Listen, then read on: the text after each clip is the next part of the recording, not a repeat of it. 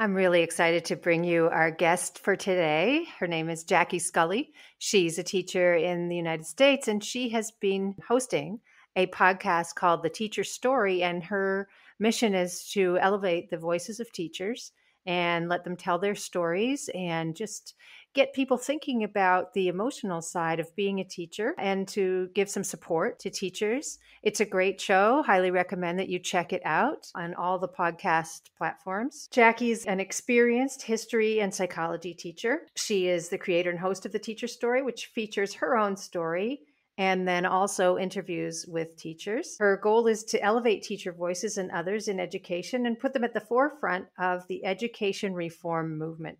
She's also a co-founder of the Teacher Circle. It's a LinkedIn group that is a global community designed to support teachers and others in education. And we had a fantastic conversation around what she sees as the current situation in US-based schools, and related also how that compares to people that she has talked to who are international educators, and how COVID affected everything, and also kind of her suggestions for making education better. And it was a fantastic conversation. She's a very interesting person with a lot of great ideas. We recorded this on October 9th, 2022, and I know you're going to enjoy it. So here we go.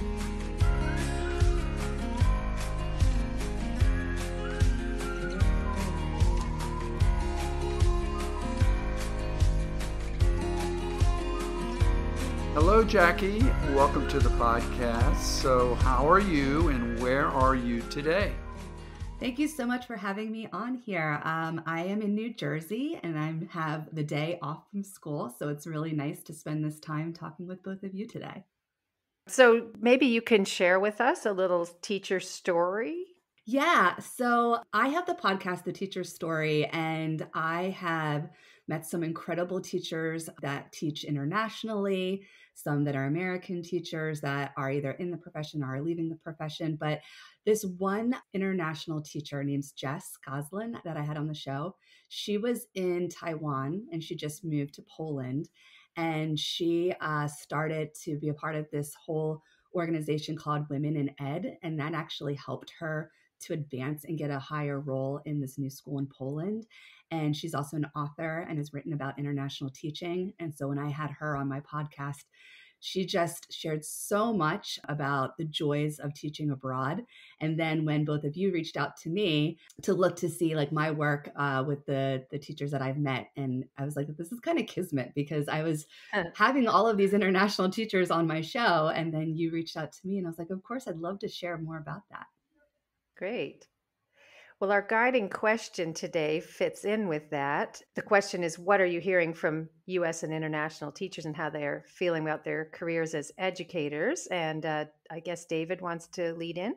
Sure. And just as you said, you have this wonderful podcast, The Teacher Story, and you have a very interesting format. So before we maybe jump into that question, could you just describe the format of your podcast? Sure. And actually, the motivation with creating the podcast is tied to this guiding question. So in the winter of 2021 into 2022, I was listening to some different teachers in different online communities about their frustrations with teaching in America in various areas and wanting to transition out of the classroom. And the more and more stories that I heard, it was just really heartbreaking. And I saw the challenges like in the American education system. And I thought, well, I did not have the same experience, but it was really challenging during the pandemic. And there was definitely still a feeling of a lack of teacher respect. And I felt that we never get to share our side of it. You know, like the media is going to spin this. They're going to just see all these teachers leaving and no one's going to know why. So I wanted to first share my story. And then I wanted to meet with teachers that I know personally and those that I've connected with online to share their stories and share their voice. So the whole arc of the interview is, first, what was your inspiration to get into education? Because we want to see like, where is the heart? Like, even if a teacher leaves the classroom, that part of them does not leave them. They will always be an educator. And then looking at early experiences, which those are usually when we have some really fun stories, how the pandemic changed education and their takeaways from that. And then really the big goal of the podcast is education reform. And I've had a lot of teachers on, like I said, from other countries, but my first motivation was, how are we going to make some change in America? Because this system is really falling apart. And if we're going to see this, mass teacher exodus, like something has to be addressed. And it's the teachers who should be sharing their ideas because they're there in the classroom and in the schools, and they know what is not working. And so how do we fix that? So that's kind of like where I wanted to start this podcast, which I launched it last May of 2022. Well, so I think it's an excellent idea, great venture. And I have enjoyed listening to some of the teacher stories that you've shared. And it's true that teacher voices are often not heard and pushed to the back. And, when education planning is done, it doesn't necessarily factor in how teachers are feeling in the teacher side of the story. So what are some specific concerns that you're hearing in your conversations with US-based educators? The number one concern is teacher respect. The respect for teachers in America has gone down over the last couple of decades. The pandemic really, in some areas, it became worse, which you think that there'd be more appreciation for what the teachers were doing. Mm-hmm. Salary is pretty low in many places around the country. It's very drastic how different it is. Like you could have teachers making a very livable, great salary, like a lot of schools in the Northeast or even some like out West. And then there's a lot of schools in the South and Midwest where some beginning teachers are still making like $30,000, $35,000. Mm-hmm. And there isn't this big jump each year in your salary. I mean, it could take a decade or more just to make like $10,000 more. And as we see inflation rising, it's a working class job. And teachers also are expected to get advanced degrees. So you're expected to get a master's degree now. That wasn't the expectation when I was in school. Not many of the teachers I had master's degrees. Almost every teacher I know is expected to have a master's degree, which is great, but you usually have to pay for that.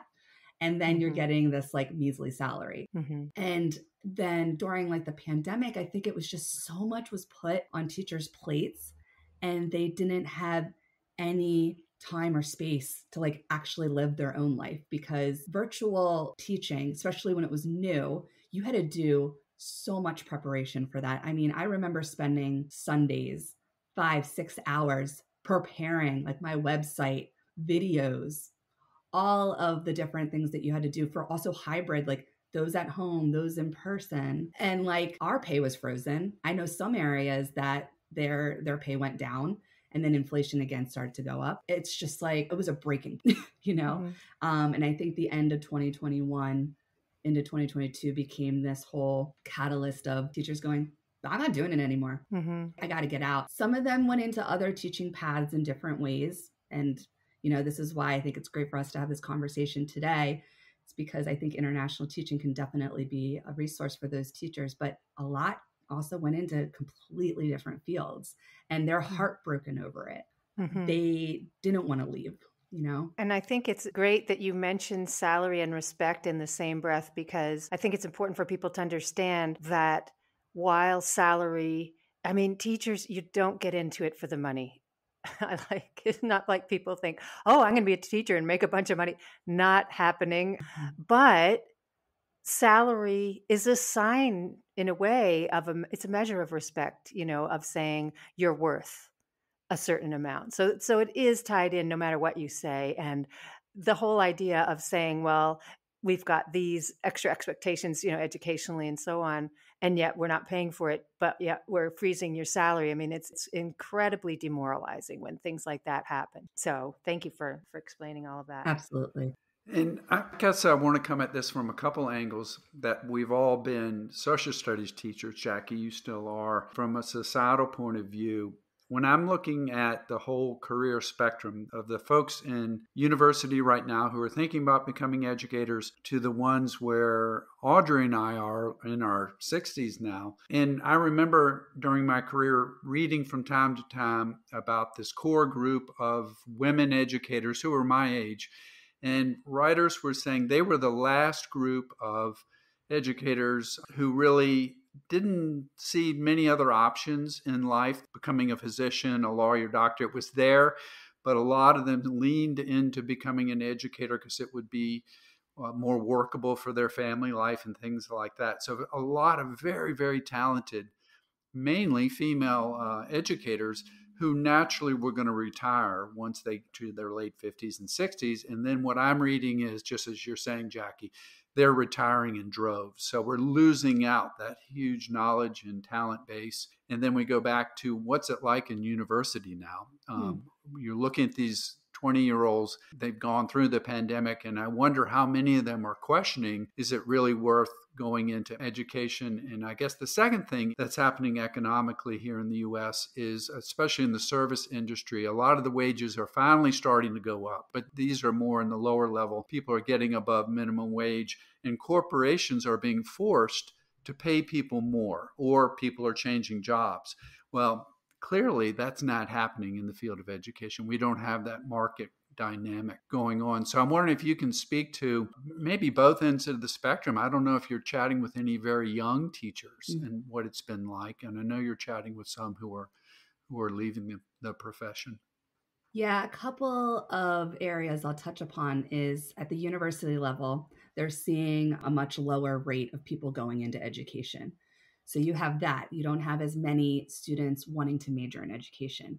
Then you have, first, just naturally, we have the baby boomer population. A lot of them are just retiring, right? And they were the ones who stayed in education for probably the longest because, it was a different time. There was more respect back in, that time period. And they made it their life profession, and now they're leaving. And then you have these young teachers who've been in it for only a couple of years. So their experience has been the pandemic, and they're like, I can't do this anymore. So they're not committed. And if you're like 2-3 years in and you're already like, this isn't for me, it's much easier to leave than say someone who's been in it for like 10-20 years. You might have more of a commitment to the school, the community, your retirement plan, all of that. But I've actually had quite a few teachers on that are kind of at my age range. I'm 40 years old. I've been in it for 17 years, who made the difficult decision to leave. So, they committed almost 2 decades to teaching, and they're like, I'm done, I'm leaving. And that, to me, that's a real sign that there's something really broken, because you have committed teachers who have made it their life mission, and now they're like, I have to do it. And they're the ones that are the most heartbroken, because it was something that was always part of them. But the lack of students going into the profession,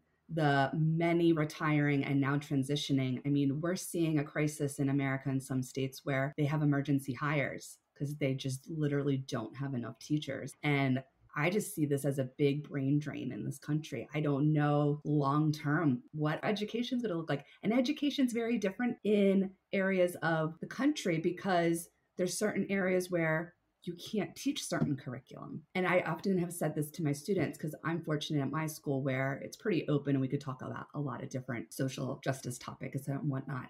But I'm like, we're going to have two Americas, where there's going to be students who get the real American history story, right? That are going to learn about different identities and different groups of people who have exposure to that diversity. And then you're going to have other areas of the country that literally it's getting taken out of the curriculum. That is really long-term a problem too, because you're going to have mindset-wise 2 different Americas. Which will just, feed into the problem that we're already experiencing with the divided country. So you've interviewed international teachers and you've interviewed US-based teachers. Are there some themes that are in common that are coming out of those interviews, or would you say that it's really quite a different experience?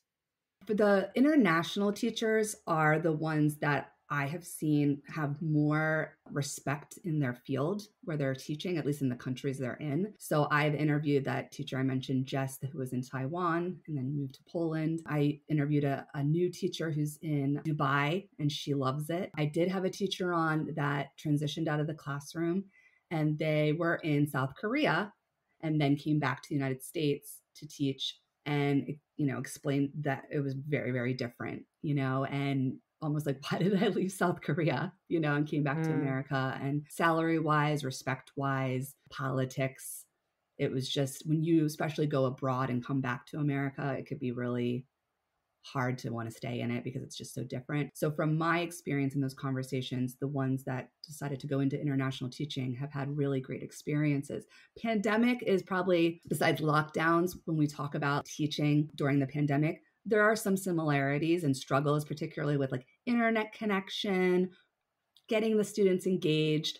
So I think that part, there's some similarities, but not how society kind of pushed back, like how we saw it in America. Not really hearing that from teachers who are teaching in other countries. I've had some teachers on from the UK. So they're in another country, but that's their home country.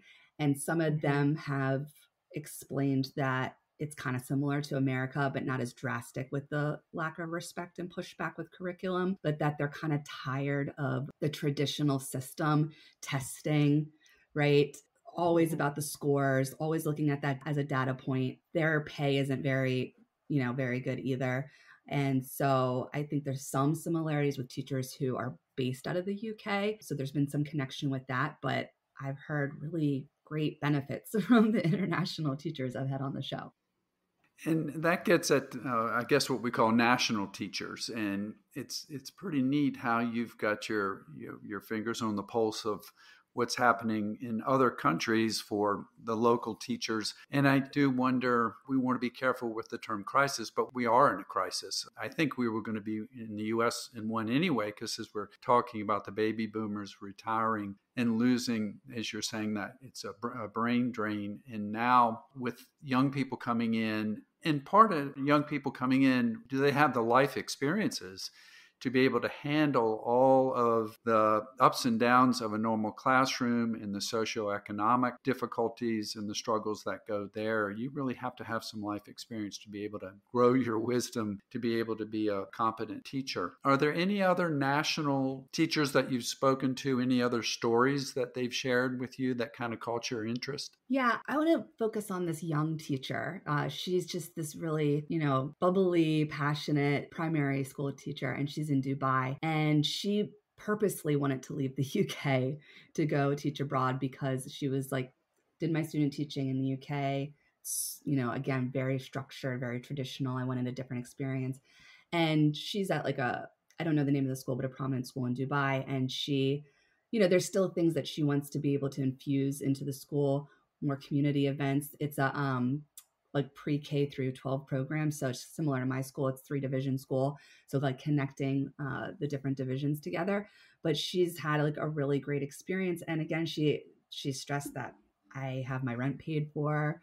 I have a really great salary. It's more than what I would make in the UK. And that it's expanding her mind to also look at other places that she would like to visit, like future, and go and teach there. So she's young and she's got this vision to stay in it because she went abroad and she's having a good experience. If she was in my country or if she stayed in the UK as this young, bright, passionate teacher, she could have burnout in like a couple of years, and then all of that energy and all of that passion she has, she would have to probably decide to leave and, go into something else. So I think that kind of story of if you're really passionate about being an educator and you go and you find a place where you can flourish, then it becomes like your life's mission instead of feeling beaten down and forced out of something that you really love and that you wanted to give your heart to.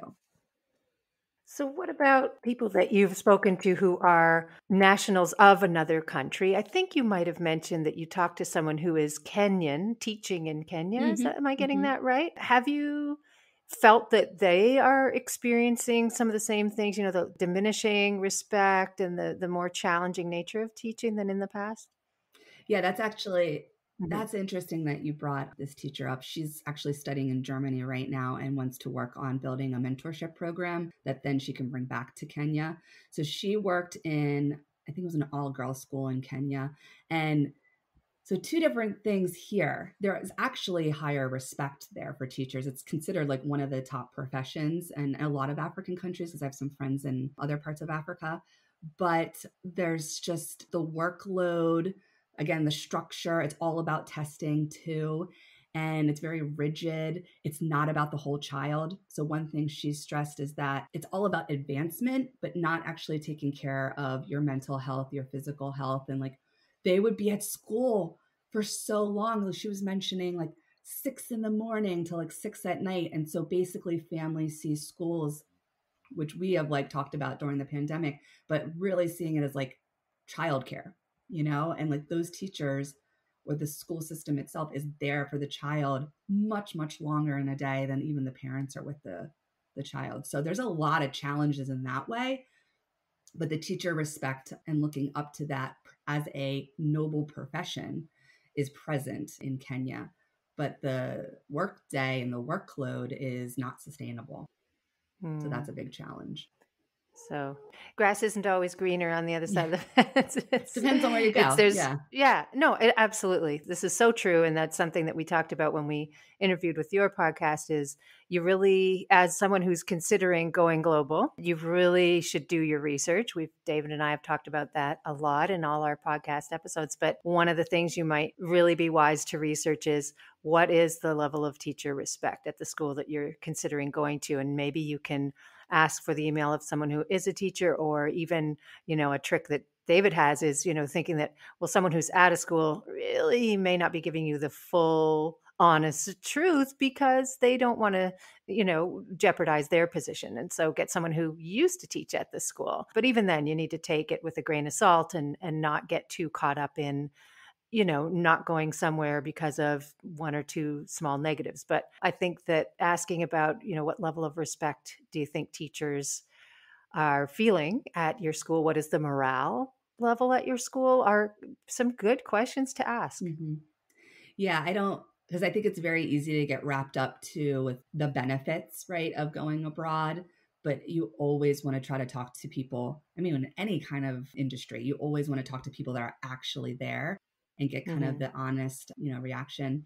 And I think a lot of the American schools abroad, or if it's your home country based in another country, they tend to be really, really good schools. I had another teacher that was on who taught in Saudi Arabia. It was an American school in Saudi Arabia. Actually, his episode will be out later this fall.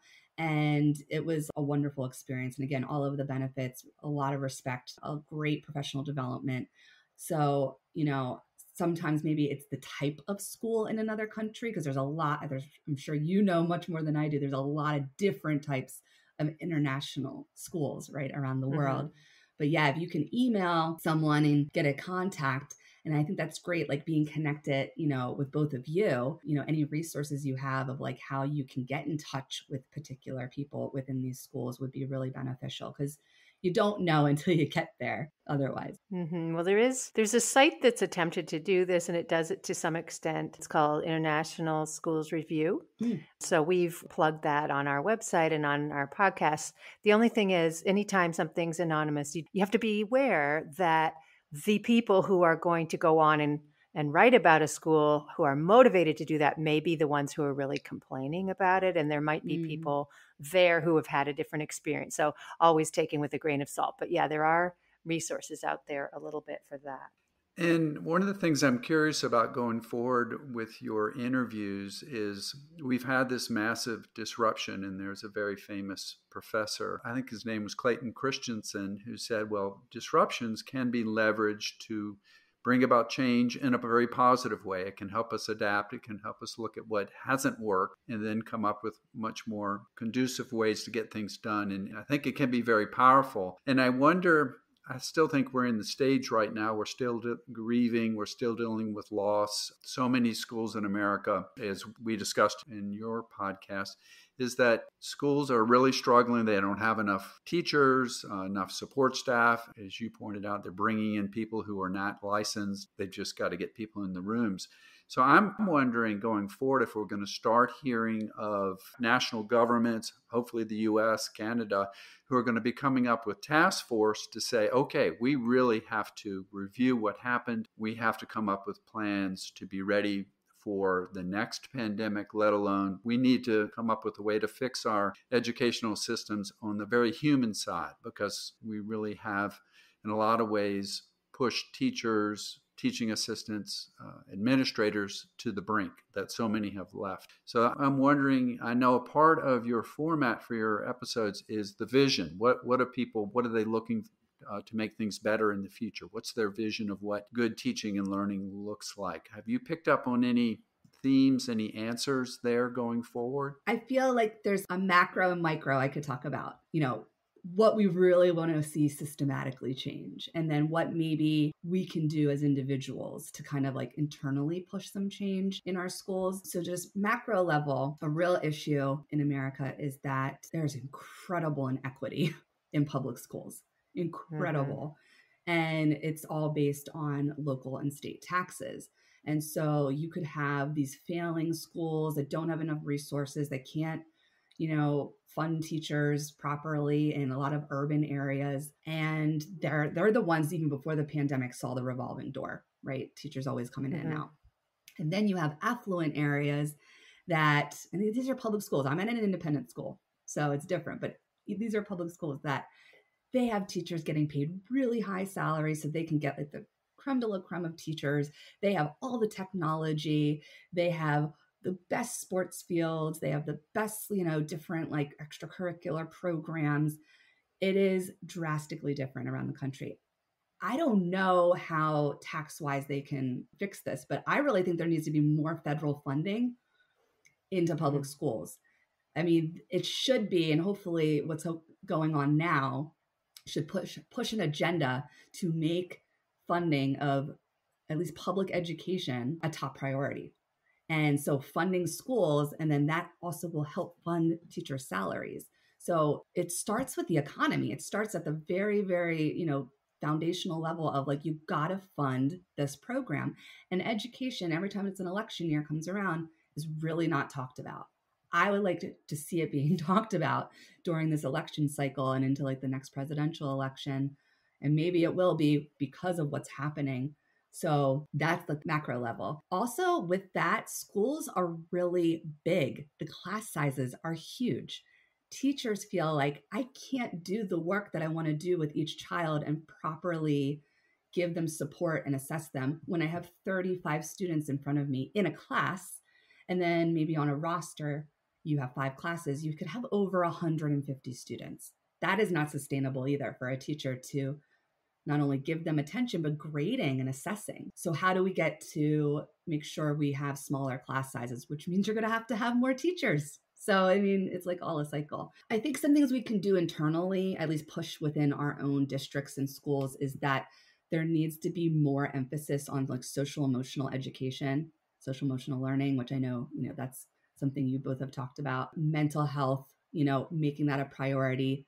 There needs to be more access to counselors in schools. I know from my personal experience, I went to a very big high school and I had a counselor like I barely saw and had hundreds of students like on his roster as a counselor.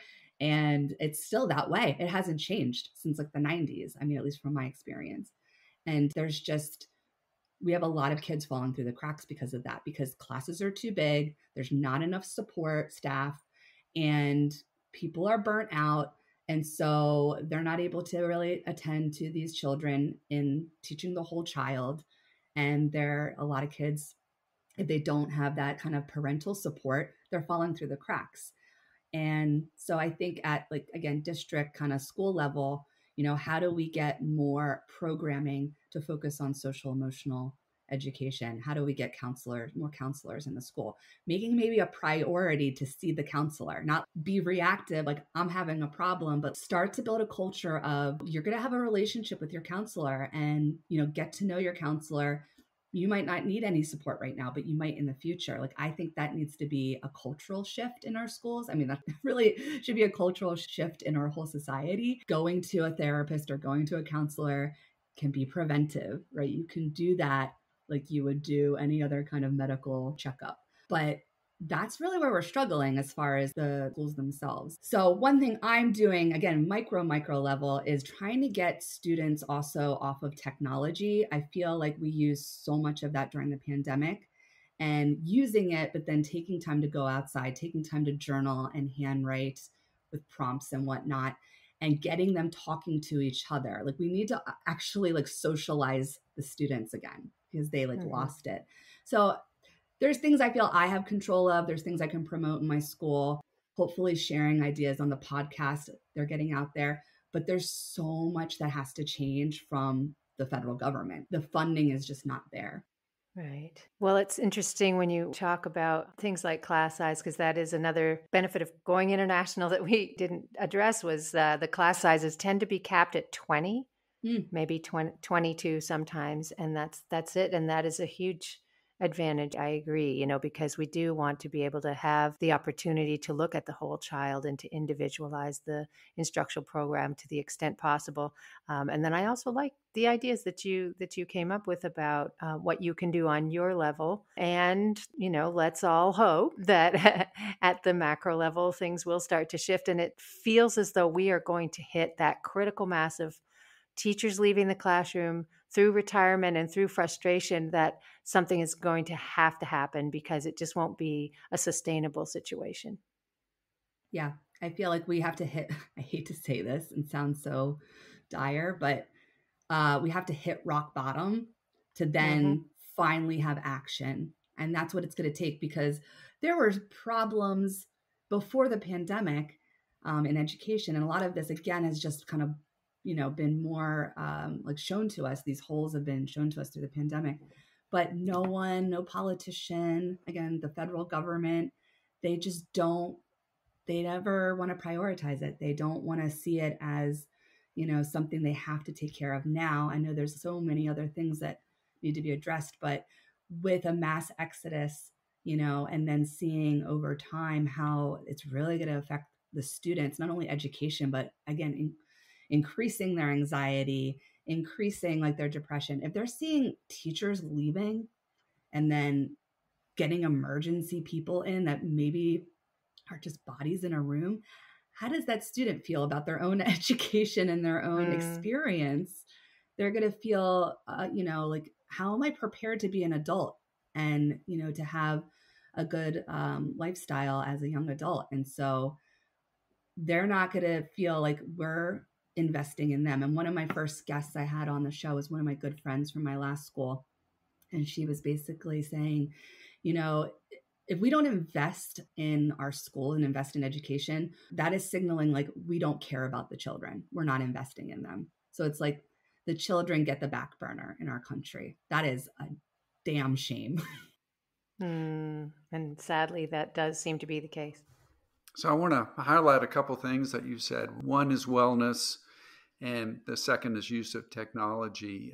And for Audrey and I as wellness coaches, we clearly are going to be pushing our schools, our society, our community to find ways to be proactive in supporting the wellness of not only our students, but our teachers. And one of the great things in international schools is the community. In my last school, I did work teaching parents about the tenets of positive psychology and helping them understand character strengths and what we call the PERMA pillars, the aspects of life. If we exercise our strengths within them, like positive emotions and engagement in relationships, etc., we can potentially thrive. We can, starting at just average, feeling good about life to really move forth to thrive. And so if we can continue to support those SEL programs, that should be in all of the American public schools and private schools too, elementary schools, building that base for students to understand their emotional state, their socially, how to get along with others, but also what we've seen in the last couple generations almost. I'm going to shift to the technology aspect of it, is that we know there are some benefits to technology and creativity and connectivity, but we also know it can be very isolating and it can take away just that very normal growth and development of young people, as you're saying, of being out in nature, being with one another, face to face, learning to communicate, body language. We can go on just about how technology can take that away. So I often talk about a sub part of wellness called digital wellness, the whole idea of being aware of how one uses technology and not letting the technology use oneself. And that's really what so many of our technology companies have got their tentacles into our lives and into our brains. And I just think it's world calamity that we need to find a way to educate students more and more on how to handle that technology and to get them back to the normal kind of living of out playing with your friends and having life experiences and making mistakes and learning from them, to be upskilled so that when they get to middle school and high school and as they face difficulties, they have a wellness toolkit, something that they can reach in and say, okay, what character strength can I exercise now? And I'm working on my relationships now. So that's kind of my sermon on that topic. So I'm glad that you brought them up. And I really do think, like you're back to earlier, we are in a crisis and we need to take on these very big themes in a united fashion. Mm-hmm. Well, Jackie, you just have such a wonderful perspective on things and such great suggestions. And we're so glad that you came on the show. Thank you so much for taking the time. Before we finish up, can you please tell our listeners how they can follow you if they want to learn more about teachers and their stories? Sure. And thank you so much for giving me this opportunity to be on your podcast. I really enjoyed meeting both of you originally and then being able to interview you on my podcast. And so this has been great. So I am very active on LinkedIn. So you can find my formal name on LinkedIn is Jacqueline Scully, since there seems to be a lot of Jackie Scullys. Okay. Yeah, so it's Jacqueline Scully.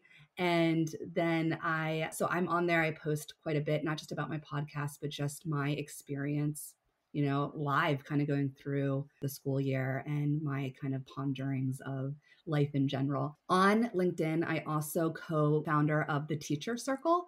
So it's another great support group in LinkedIn, and it's international too. So we have teachers from all over the world that are on there, and also maybe people that are administrators or just other people who want to support education and teachers that are part of that group. So you can look for that, the Teacher Circle. I have a website called theteacherstory.com. I'm on all of the major podcast platforms. So you can look for The Teacher Story on Spotify, Apple Podcasts, Google Podcasts, whatnot. And my Instagram, I'm pretty active on too. Facebook, I'm on and off, but Instagram, I'm pretty active as well. And I'm at jackie.c.scully. Excellent. And I want to highlight just the importance for our listeners to follow you, especially our international educators who are thinking about coming back to the U.S. And I guess you are sharing from international educators also, but I think that's a real service that you're offering to let people say, okay, I'm thinking about going back to the U.S. What's kind of the lay of the land? And they can pick that up from your podcast. So thanks for that service, Jackie. You're welcome. So thank you again for having me on your show. Thank you for being on the show, and keep on sharing teacher stories. Thank you. Thank you for joining us today on Educators Going Global. You can find this podcast on Apple Podcasts, Spotify, Google Podcasts, and all the other usual suspects. Please subscribe, like us, and leave a review on Apple and Spotify, and let your teaching friends know about us so we can grow our community. Please reach out at educatorsgoingglobal@gmail.com and join our Facebook group, Educators Going Global, if you have ideas, comments, or wish to share a Going Global story of your own. You can also find us on Instagram at Educators Going Global. Please visit our website as well, www.educatorsgoingglobal.com. All our podcast episodes are on there by topic, along with blog posts, Going Global stories, and our ever-growing resource library. For now, this is Audrey and David inviting you to travel, teach, and connect with us.